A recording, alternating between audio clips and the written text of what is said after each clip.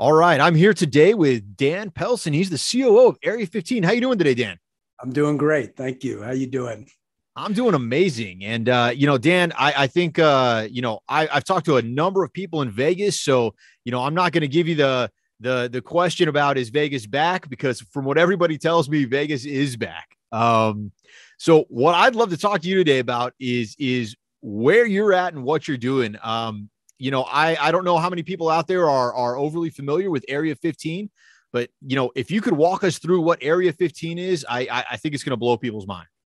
Absolutely. So thanks for having me, Chris. I appreciate it. And yes, what is AREA15? We're fond of saying AREA15 does not exist. So that could be a little troubling for some people when they're trying to find the place, but it does exist. Trust me. You can Google it. So AREA15 is a district. It's a immersive entertainment district right in the heart of Las Vegas. It's not on the Strip purposefully. It's a destination-based play, but geographically, it's minutes from the Strip. And what we provide there is a collection of, really, the best way to put it, are mind-blowing experiences that are provided by tenants of ours. And I'll talk about some of those: the F&B experience, the restaurants and the bars, events that we do. We do tons and tons of events in multiple event spaces, both for the public and for corporate clients. And then with activations, things that are just crazy fun things for people to do as they walk around. And it's free to enter, kind of like a mall. We don't like to be compared to a mall per se, but in that sense, it's free to enter and wander around. You can come in and leave without opening your wallet. But everything, obviously, that you do there has either a ticket price or there's a bundle price or whatever it is.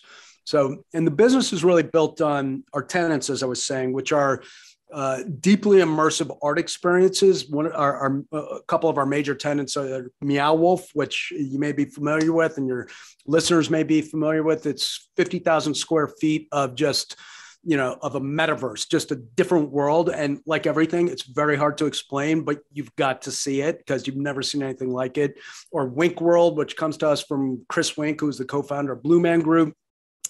Illuminarium, which just opened a couple of weeks ago, which is this crazy, projection map world that you walk into. It's 30,000 square feet of being in the middle of a safari or an outer space. Lost Spirits Distillery, which is kind of like Willy Wonka for adults. You wander around in 20,000 leagues under the sea. I mean, it's just one thing after another. That's one category. On the other hand, for like the bros, we also have just what we call competitive leisure, which many call competitive leisure. We have axe throwing with dueling axes, 5-iron golf, which is golf simulation. You could play one of 120 or 30 courses, and it's very, very realistic.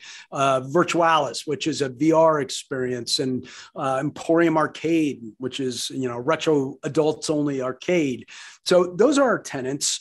And they're bringing a mix, and it's fully integrated, right? So it's contextual. They all look like they belong there, which is very hard to do.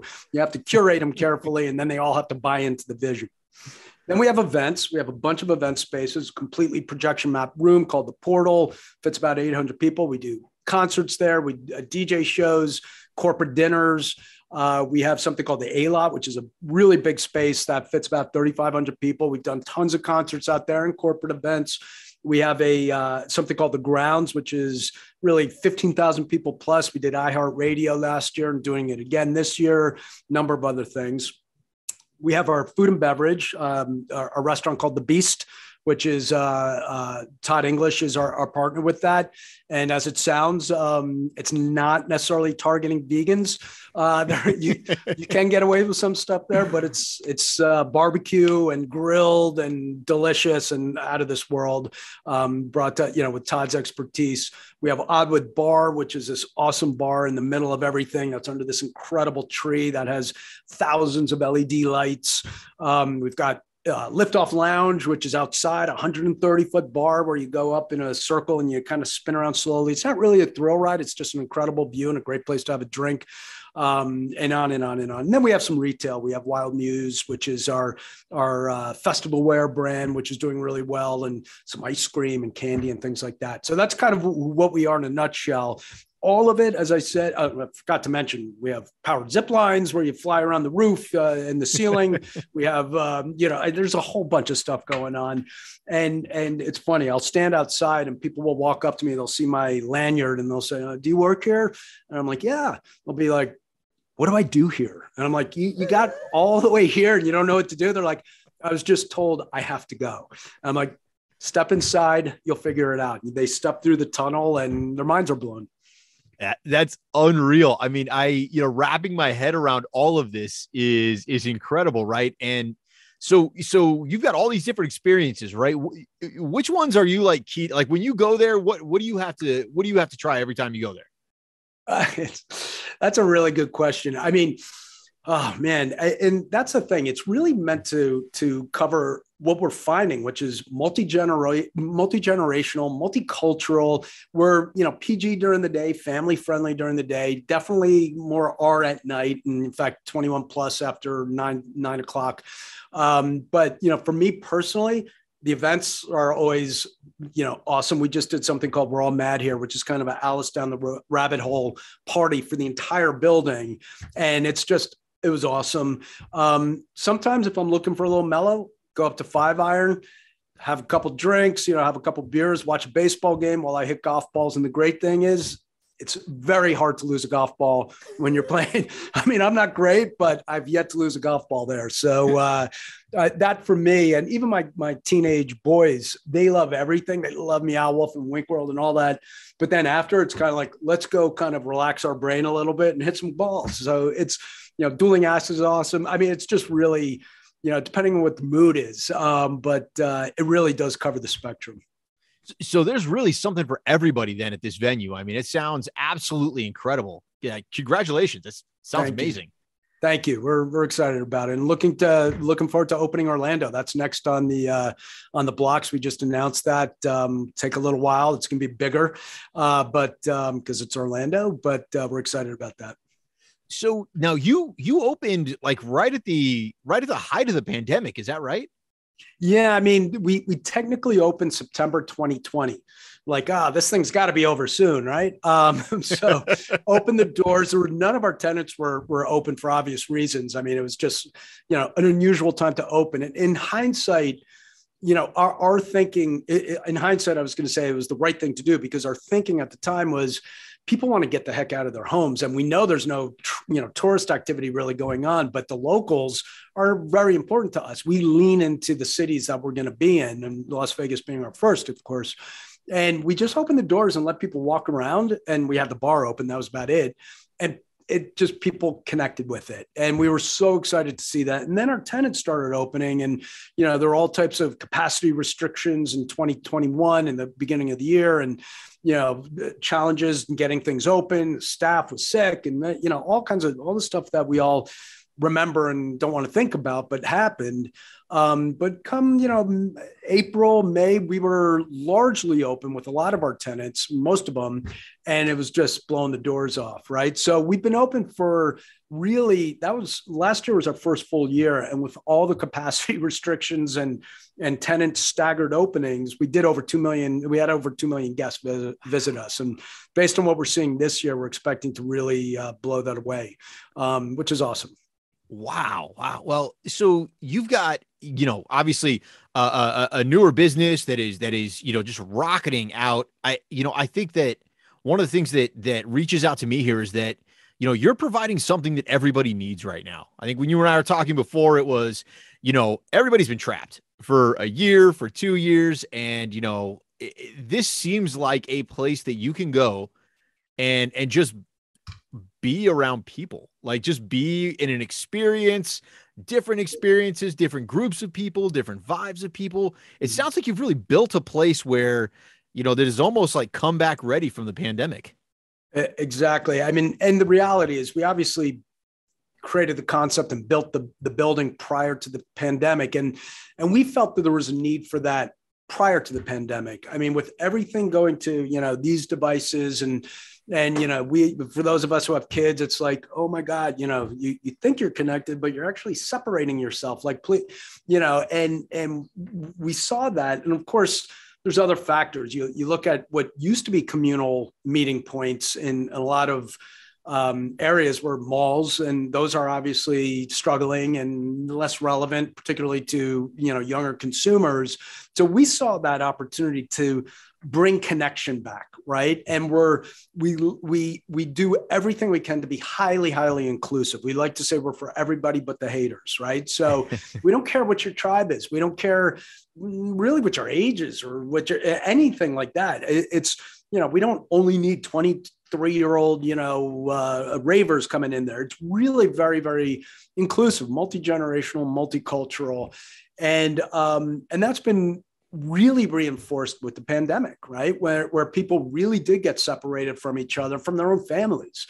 So we want to believe, and we do see that we're providing the ability for people to connect with each other, connect with culture, music, entertainment, but really connect with themselves again and kind of experience things that we all probably took for granted in 2019, that most of us won't take for granted going forward in our lifetimes.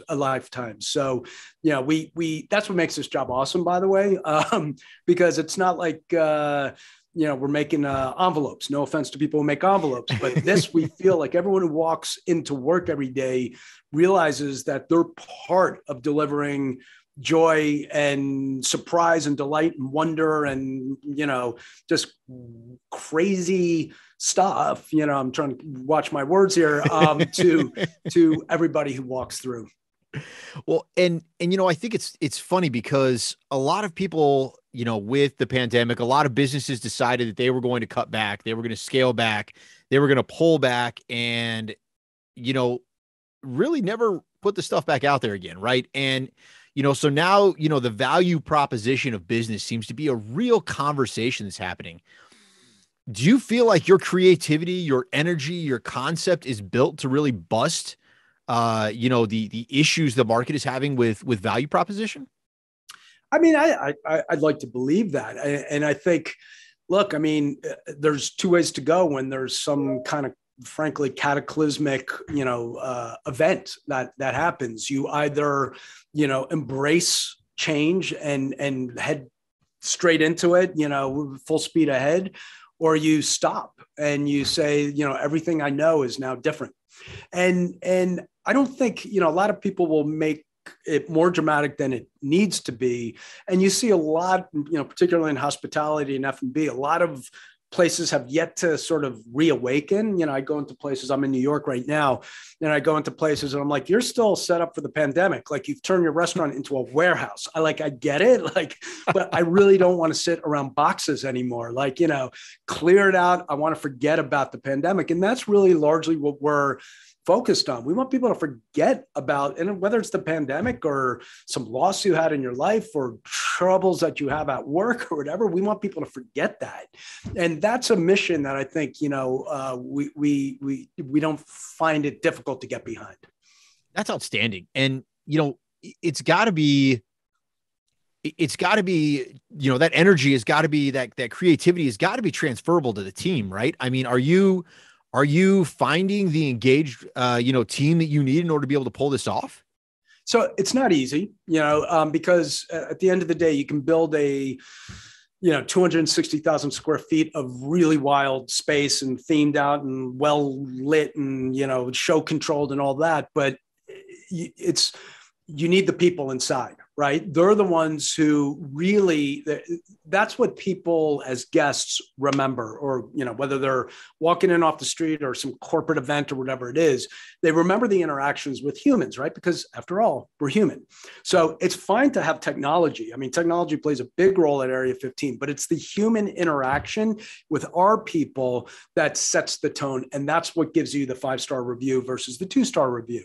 You have a rough interaction with security on the way in, that'll ruin your night, right? I mean, it'll ruin my night. We've all been there, right? Like, someone looked at me the wrong way or gave me a little bit of a hard time for whatever reason, kind of sets you off. It'll change your state of mind as a human being. So the people are so critical. And you mentioned creativity. This business model, I said to you before, Chris, I work for a couple crazy people, and I mean that in all the positive sense of that. I mean, never stop dreaming, and they're a couple of kids at heart, but they're also very business minded and pragmatic. So this is meant to be something that is obviously highly profitable, but at the same time, it's all driven by just hyper creativity. And we want our people to share in that, where a lot of venues, a lot of places have their rule books, this is what you do and never shall you stray. In our world, yes, we have that. Obviously, there's policies and procedures and all the kind of things that requires, that is required to run a successful business. But at the same time, we want people to be problem solvers. We want them to go out of their way. They see someone with an expression on their face that's confused or sad or whatever. Go out of your way to see if you can connect with them. And that's not easy to find, right? Because it really takes a different kind of personality. And a lot of the people we hire are young, right? They're bartenders and bar backs and ticket takers and whatever it may be. And, a lot of these folks have been wearing a mask for some very formative years, like early years of their careers, or not being able to interact with humans at all for obvious reasons. So it's challenging, but we keep working at it, and we think we're finding the right team every day.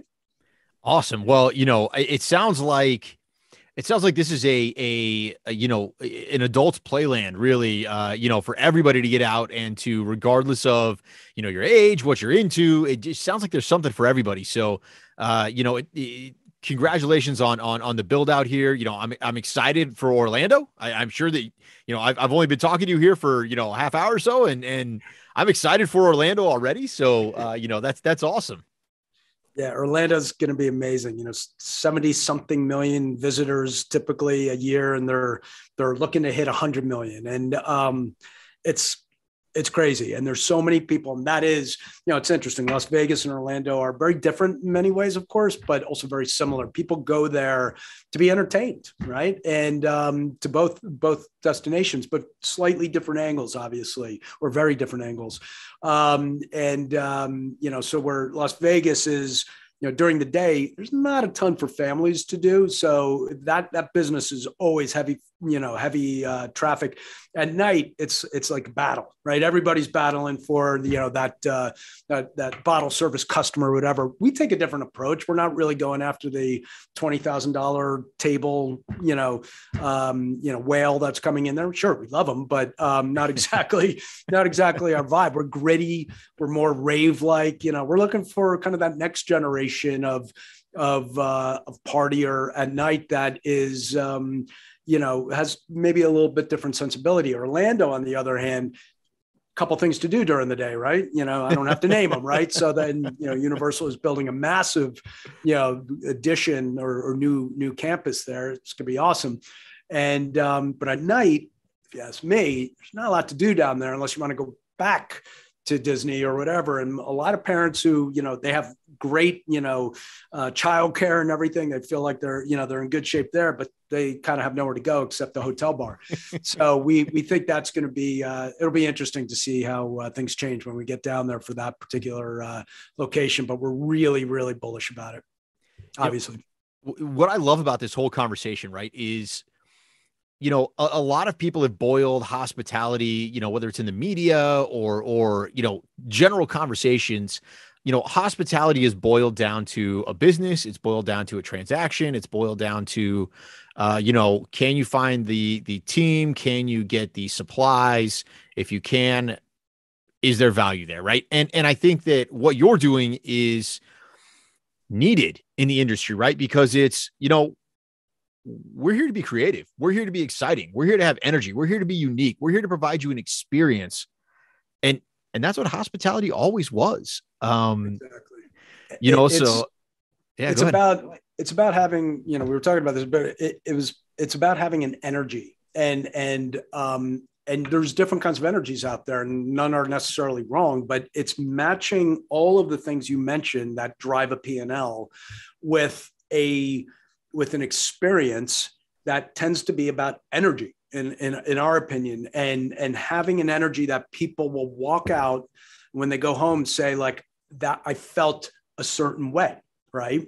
And now you can feel, you could go to a quiet coffee shop that has an energy and it works, right? If you like, that's where I want to go to start my day. I don't need loud and rambunctious. I just want to have my fancy coffee.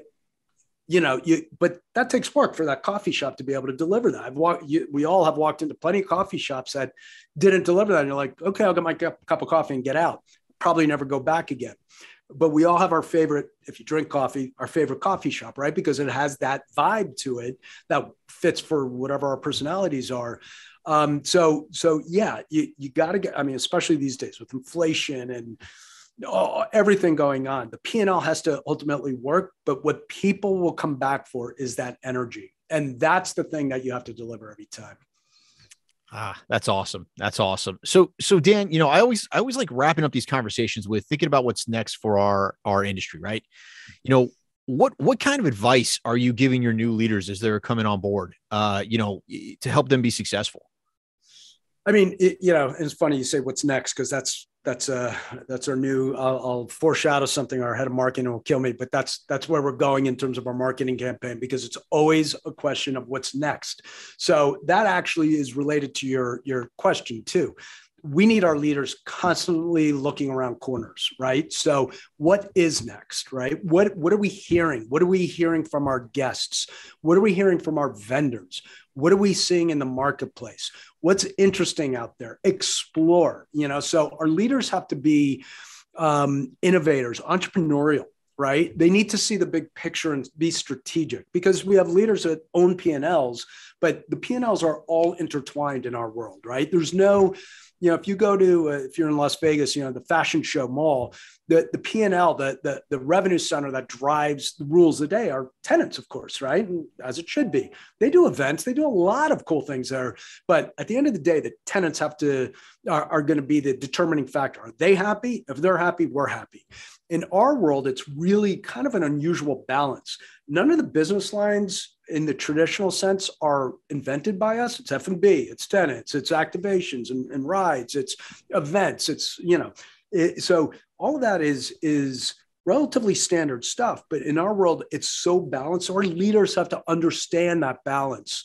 And that's really important to us. And lastly, and this is age old. I've always said this, whether you're talking about AREA15 or whatever, we need problem solvers, right? Because that's what life is. It's just a collection of problems that, you first have to know how to identify the problem. That's 9 times out of 10. What I've found is that people are identifying the wrong problem to solve. So they go down a path and it's like, we did it. And it's like, but you did that, but we still have this over here.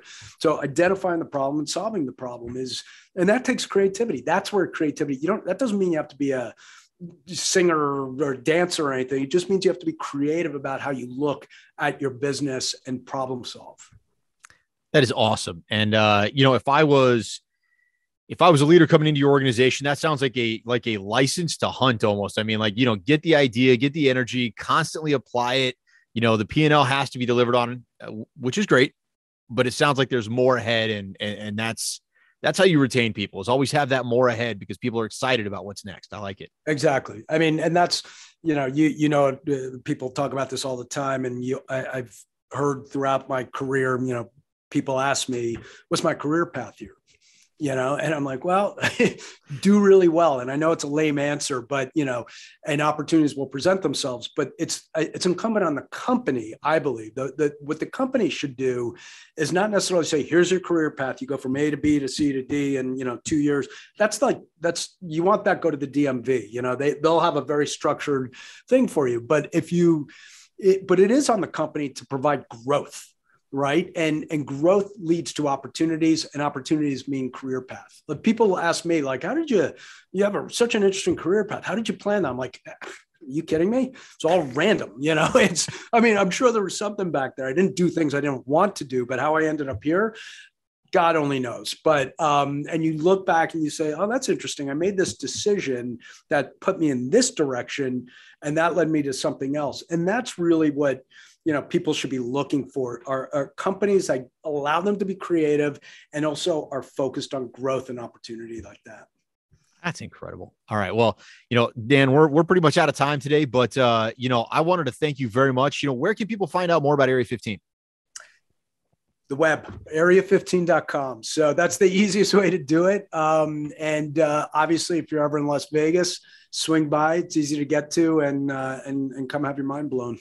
Awesome. And then do you have a platform of choice that people can look you up on? LinkedIn, Instagram? LinkedIn works well. Okay. I'm not on Facebook. I mean, I was in the social media space for a long time, and I'm one of those guys who said, oh, that was really bad for me. So, but I do use LinkedIn. That's easy to find me there. So awesome. Dan Awesome. Pelson, I'm the only one there. Well, Dad, this has been absolutely incredible. Hopefully you and I can connect again in the future, and hopefully everybody who's listening to this gets out to Area 15 and gets a chance to see you. All right. Well, I appreciate the time, Chris. Thanks. Thank you. All right. Bye-bye.